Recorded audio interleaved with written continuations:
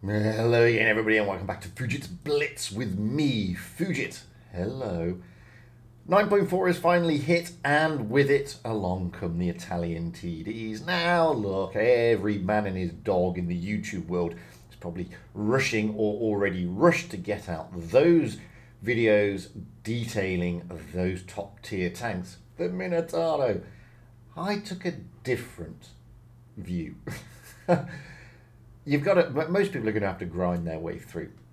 So yesterday I did a stream and I started at the tier 5 TD and moved all the way up to the tier 9, and I didn't have enough time to do the Minotauro. But in that video, in that stream, a little gem basically stood out, and it is this tank, the Bassotto. Is it Bassotto? Bassotto? Bassotto? I don't know, I don't speak Italian. The little tier 6 Italian TD. Now I actually like this tank. I played it and I thought it was pretty funky, and a lot of the time, you know, it surprised me, to be fair. So I decided, instead of doing a video on the tier 10 Minotauro and compete with everybody and just do that, I thought, you know what, I will do a video on one of the low tiered ones, this one. And we're going to look at how I play it, we're going to look at how I equip it and what I like to do with it.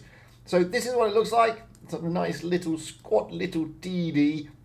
It's very small with a very big gun. In fact, the gun looks bigger than the tank, to be honest with you. You've got to imagine there's a breech block in there somewhere. So you got a gun this big, a breech block. Yeah, it's bigger than the tank. Let's be honest with you. But it's not a bad little tank, this. And okay, it's a tier 6, and therefore it's going to come up across some pretty hefty opponents like the Smasher and the Annihilator and things like that, if you happen to be bottom tiered. And it's going to come across, you know, pretty tricky tier 6s as well, you know, thinking along the lines of the ARLs, the KV2s and stuff like that. But what's this tank actually like? Well, before we get into that, we're going to jump in and I'm going to go through what I loaded up with, because it may work for you, I don't know. So here we go, we're jumping into my equipment loadout for this particular tank. Now, first and foremost, you can see I've got a gun rammer. That increases the DPM and it also makes the reload time slightly better. Now, some of you out there may say, wow, why are you not rolling out with calibrated shells? Well, look, if I stick the calibrated shells in, it's only going to give me an extra 9mm of penetration. That really doesn't make that much of a difference, I don't think, not at this tier. So I'd rather increase my DPM, I'd rather be able to get that load time better than go out there and have an extra 9mm. And I would prefer, me personally, I would prefer to just sacrifice that a little bit and make sure that my shots are much better, effectively. I've then got, for Vitality, the defense system, because why not? I mean, I could have improved modules, but what's the point? I'm going to use the defense system, just get those percentages of getting things like ammo racks, crew injury, and engine damage increased. I then run it with a camo net. I want to get my concealment up, not down. I'm in a TD. I'm not expected to be front lining this. So I got that extra 14%, bring me up to 68% when I'm stationary. I could use the improved optics, but it only gives me an extra 12 meters of view range.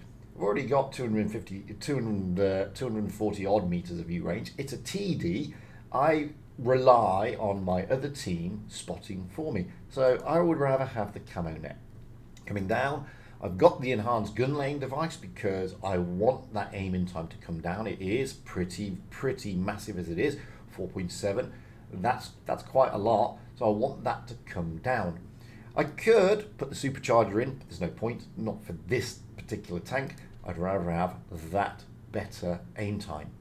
And then move across, I have the enhanced armor that gives me an extra 4% to the hull and the turret. Now I could go for the improved assembly, which increases the HP. Okay, it gives me an extra 57. I'm at tier 6, 57 hit points is like nothing, not really. So I'd rather have that 4% strength to the armor.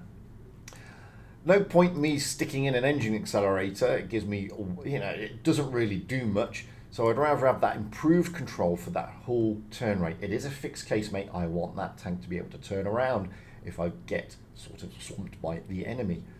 I can then can I use the vertical stab? Well, it says greater accuracy when shooting while the tank is moving. I don't want greater accuracy when I'm moving. I'm a TD. I want this, the refined gun. Increases my chance of hitting the enemy. In other words, it reduces that dispersion at 100 meters. So what is that? Well, dispersion is, you've got the reticle come up, and dispersion is how far the shell will travel, how far the round will travel, or the projectile will travel over a set distance.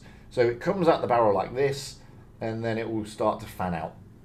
By reducing that, you're reducing that fanning out effectively. So that's why I have the refined gun. I am a TD. I am meant to be smacking things from distance. I've then got toolbox, because I never do this. I never have any large tracks. I always have the toolbox. And I've then got the high-end consumables. Moving to consumables, I'm just running it with this. I've got a repair kit. I've got a speed boost, although I do interchange between speed boost and the other repair kit. But at the moment, I've not been tracked that many times in this tank. And of course, I've got adrenaline, just to give me that extra boost.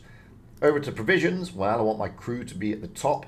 So I've got the cheese head, increases my range, increases my DPM, my reload time, my aiming time, etc., etc. I've then got the protective kit, gives me protection to the crew from all injuries, increases my module repairs and stuff like that. And then moving across, I have a cinnamon roll. Again, it just gives me some slight improvement on my crew. Ammo loadout. I've been experimenting this one. A couple of things. Firstly, I don't need that much HE. Okay, I'm not going to be going around everywhere smacking HE for, all in sundry. So I've only got 5 loaded. Okay, I'm expecting at tier 6 a lot of tanks to be coming front on. So there's no point me loading a shed load of HE. I've got 15 heat. Now the reason I've got that there is just in case. Okay, I generally don't spam Pramo unless it's absolutely necessary, unless I really, really, really need to make that shot for whatever reason. So I've only got 15 in there, and then I've got 30 armor piercing. That's going to be the main ammunition, to be perfectly honest with you. Finally, of course, camo.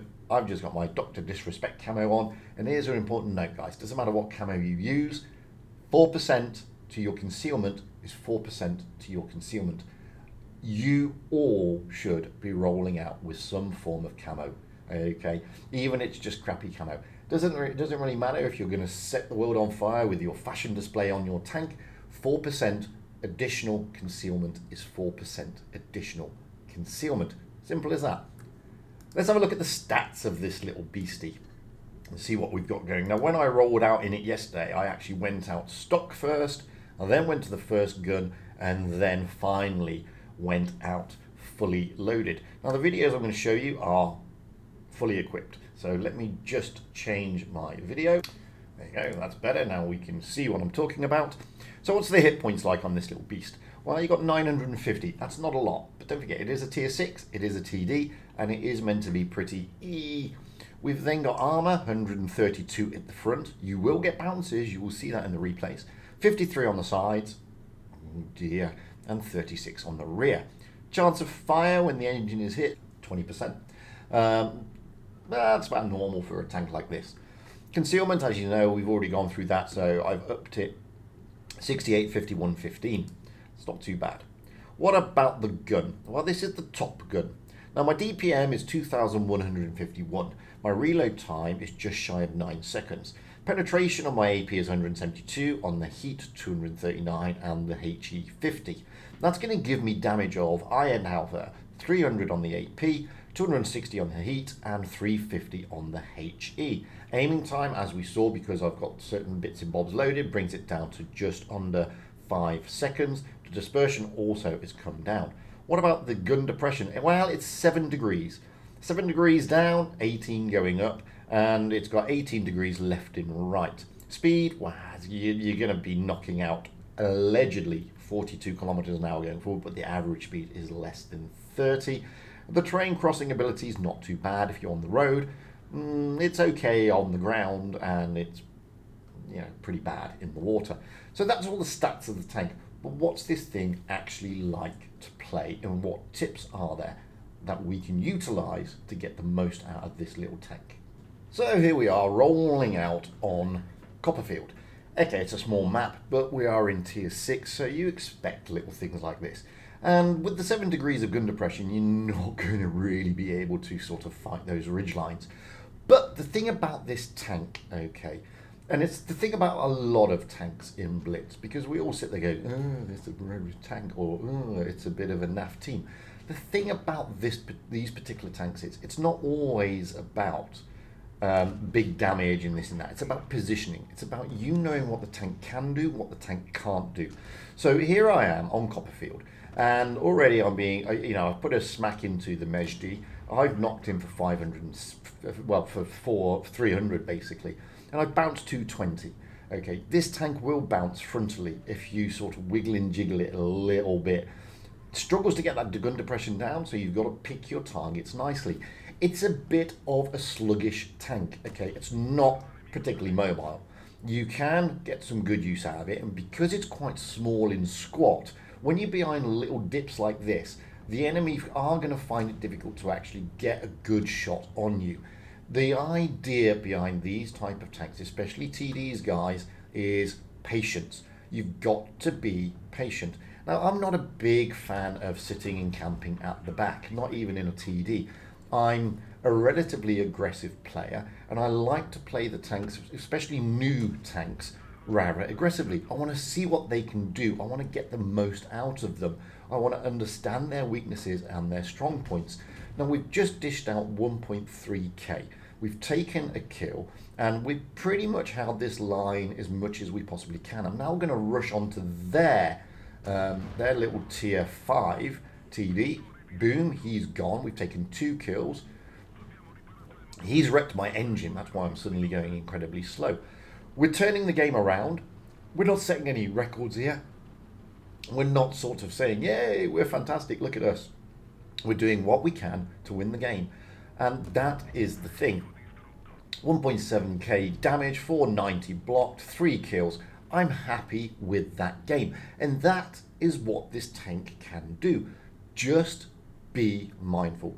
Patience is the key in a lot of respects when you come to playing this game. Okay? Those who go rushing headlong are going to come at the sticky end of at the bad end of the stick, so to speak. We become top damage there. We get a second class route troubles, and I'm happy with that game. And the point I'm trying to make is this: patience is the key.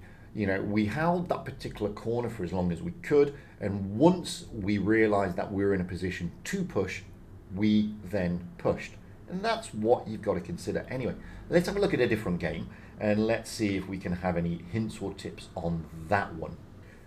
So here we are rolling out on the dreaded mines. Now, being low tier, mines actually isn't a bad map. It's pretty big when you're low tier. When you're upper tiered, however, i.e., those tier 9s and tier 10s, this map is just too small for those big tanks. And I really wish Wargaming eventually, maybe one day, will remove this map from those upper tier rotations. But that's another story for a different video and a different day. So here we go, this little Lippard, bless him, he's got a little bit aggressive. We're going to come around the corner, load an HE and take him down, which we do. Now, as I said in the previous replay, I'm not one of those players who likes to sit at the back and camp, not even in a TD. So, mindful of the fact I've only got 7 degrees of gun depression in this little thing, we're going to roll up to this ridge and we're going to see if we can put a little bit of pressure on the other team. Here's the SU-100. Have I got enough gun depression, that 7 degrees, to poke over the top in smacking? Yes, I have.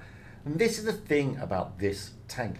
7 degrees isn't a lot, I admit, but it's just enough to put the fear into the other team. It's just enough to get over, poke, and put that shot in. And that is what I like.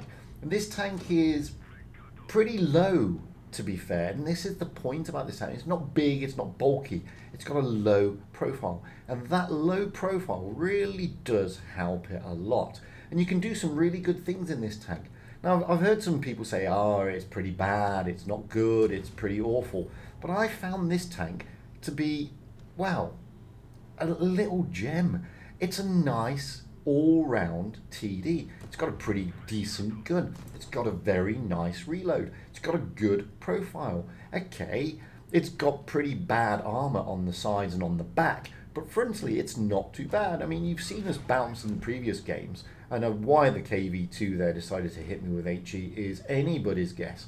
But you can do some nice things in this tank, and don't be shy about it. Okay, it's a bit sluggish. It doesn't like getting off the blocks very quickly. But once it gets up to speed, and once you get used to it, it's actually a very nice tank. Look at this. That's a big block. That's a big bounce. And this poor Object 244 is now going to feel the wrath of this little tier 6 Italian TD. Again, I'm not setting the world on fire. We're not breaking any records here. We're just doing well. And that's why I think this tank is going to be one of those little gems in tier 6. One of those TDs that you're gonna grow to love in time. And yeah, okay, not everybody likes tier 6. Not everybody likes rolling out in tier 6. And admittedly, I've been up tiered in this game. But fact of the matter remains, this little TD, played correctly, put in the right positions, doing the right things, really will be able to hold its own and give the enemy something to think about. We get a second class there, we do 1800 damage, we take 2 kills, we get a fair amount of credits, that's always a benefit. And we end up being top damage, I think. Yes, we do. So that's why I like this little TD. But that's not the last replay. Let's have a look at the last game. So here we go with the last game. This is me rolling out in the little tier 6 here on Falls Creek, which is a pretty nice map for this tank, and I'm going to take it to this position and be slightly more passive-aggressive rather than aggressive. Oh, hello KV2. Oh, that was just a terrible shot, and I find that the velocity on this shell is not that great, and those destructible objects on these maps generally hurt the shell velocity. But the KV2 is going to stick his nose out, and I'm going to smack him anyway. Now, like I said, patience is the key when playing a lot of tanks. And this tank is no exception. Take the shot, back off, get into a position of safety, try to get your camo reset, and don't stick your nose out until you're fully loaded. Do yourselves a favour. Don't be in a rush all the time, okay? Do what you can. Wait for that aim time to come down, boom. Now look, we haven't done anything spectacular. We've taken a kill, we've knocked out just shy of 800 damage, and at the moment, we've generally got control of the game.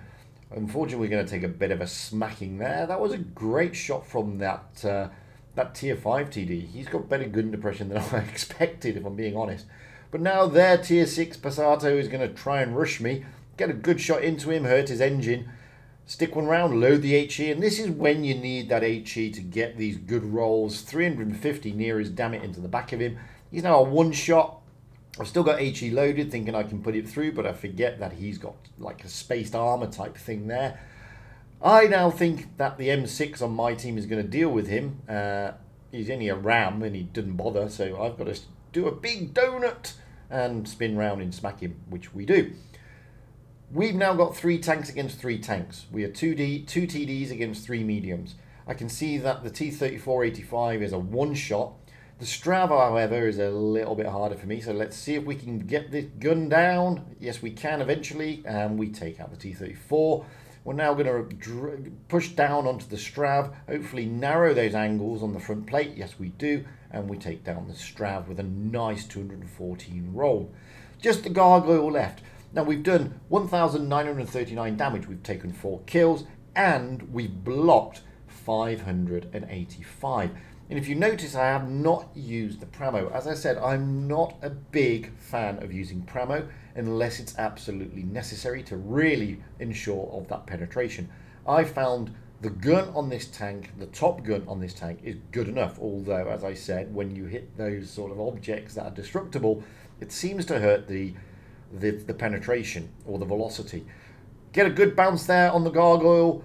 We've still got plenty of hit points. He's not going to one-shot me unless he ammo racks me. Get a great 250 into the side. Still wriggling and jiggling, trying to narrow those angles. Doesn't work, but doesn't matter. I'm going to reload in time, take him down, finish the game on 2,305, bounce 835, take 5 kills, and I am very happy with that game because it gives me that golden M. This is why I think this tank is one of those little gems residing in tier 6. It's a beautiful little tank, and once you get used to it, you too will find it's a beautiful little tank.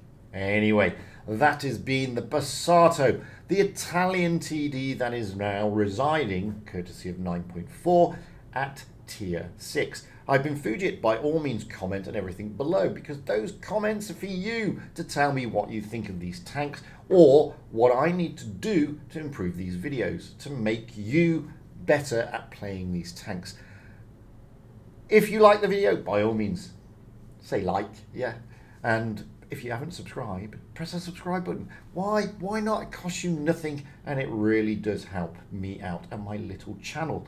Until the next time, guys, by all means, tell me what you think of these tanks and these videos.